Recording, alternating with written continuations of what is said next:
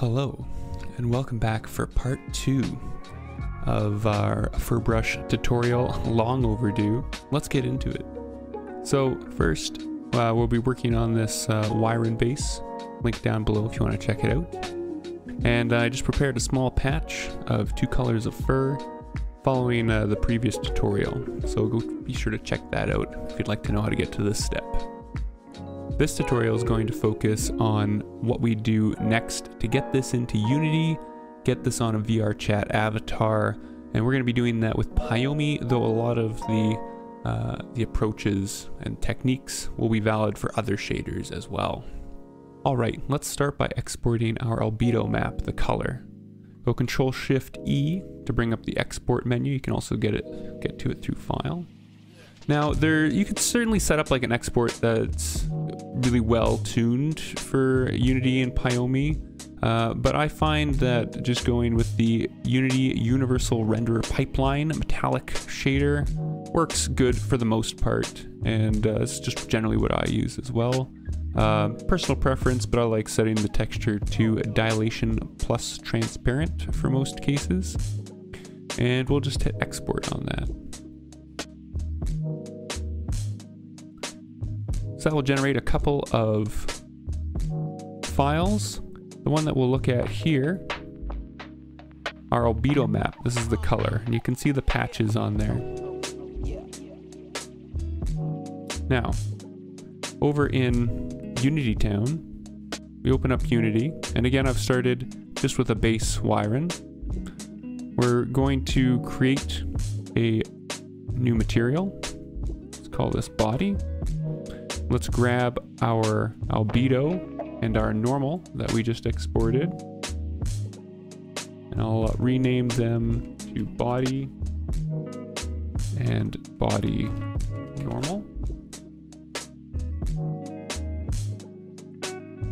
We'll load those into Unity, and you can see them down here. Let's apply the body texture by dragging it, or the body material by dragging it onto the avatar. You can also apply materials, especially for ones that you can't quite get to. If you click on the body, and there'll be a list of materials right here that you can apply directly as well.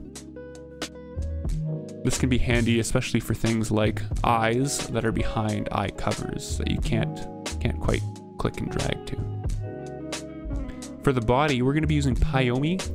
Specifically, we have version 8.1 on here.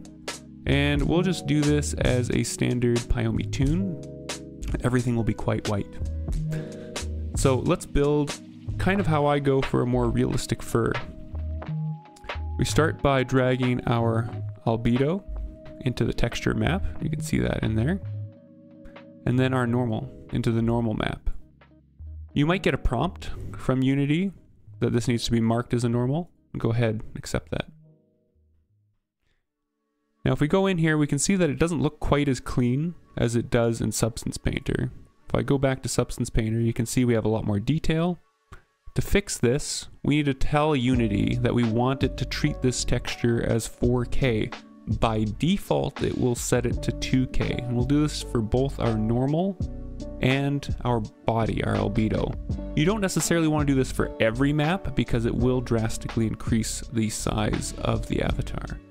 So we click on the texture, click override for Windows, Mac, Linux, and then we can select 4K, the 4096, and apply. And you'll see, bam, we get our texture back. We'll do the same thing on the normal.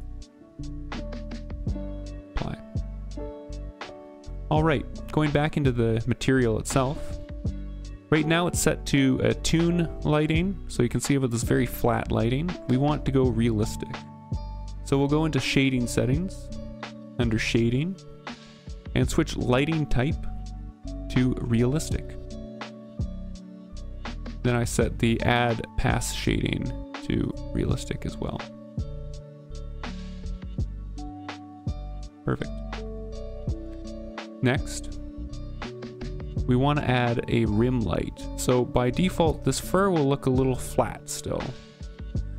And to fix that, we want to give it like a little bit of extra texture, and I find a really easy way of doing that is through the rim light. So if we go down, we turn on our rim light. Now by default, this will look wrong, right? This doesn't look like fur. This looks kind of like textured plastic, maybe. And so what we need to do is we need to tell the rim light that we only really want it to apply to parts that are relevant to higher parts up in the fur. We go back over to Substance Painter. We actually have a way of generating that. So let's generate a rim lighting mask. So we'll do that by clicking on our top level, just so we'll make a new folder. And I like to make a separate folder like this. We'll call this, you know, rim lighting, rim. We'll start by just adding 2 fill layers. The bottom fill layer we'll set to just black. This will be our backing.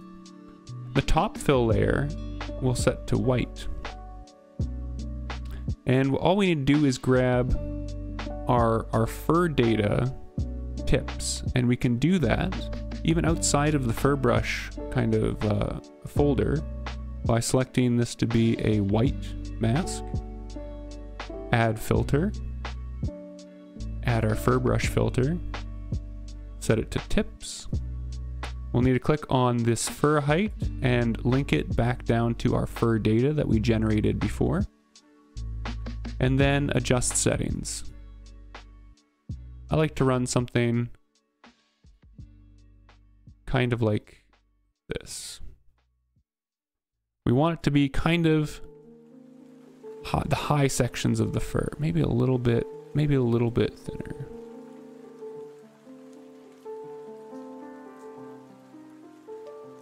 Something like that. Then we'll export that. Again, Control-Shift-E.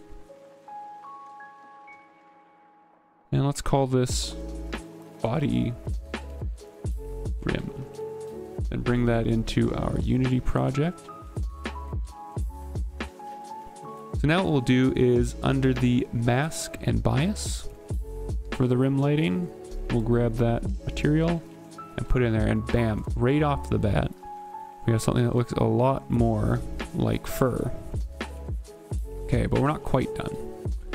If I, oh, and you might get a prompt that it wants a different type of texture, and actually that looks even better. But we want to do a couple other things, and so let's step back. I'll just remove that for one moment, just so we can kind of see a bit more clearly what we're doing for some of these other settings. First off, fur doesn't usually just, you know, have this kind of white rim on it. It'll usually be the color of the texture below it. Now in this particular version, we can see that we have an option to mix base color. So let's mix a bunch of color. We want like a little bit of the room light to come through, so maybe something like that. We also want the rim to have a tiny little bit of emission. I usually go with like a 0.05. Next, we want to make sure that we hide the rim light in shadows. And in this version of Poiyomi, we do that by turning on the light direction mask. And then we can play with the shadow mask strength slider. So you can see that we can affect how much of the shadow goes through. So let's go with a little bit there. Again, we want a little bit of the light to come around, because the fur sticking out should catch a little bit of the light. Next, go a little bit wider, because again, the fur will catch the light. And now let's go back to our body rim texture. Body rim mask on there. And that's it. Just like that, we've given it a little bit of depth. If I turn off the rim lighting, you can see the difference. And it seems quite subtle, but as well in VRChat, this does give kind of that really nice fluffy depth effect. So I hope you found that useful. That's my quick tutorial on how you take the lessons learned from part 1 and put them onto an avatar with Poiyomi, ready to go into VRChat or any other program that you're using it for. We'll probably come up with a part 3 for some more advanced blending techniques, so keep an eye out for that. Hope you enjoyed. Bye-bye.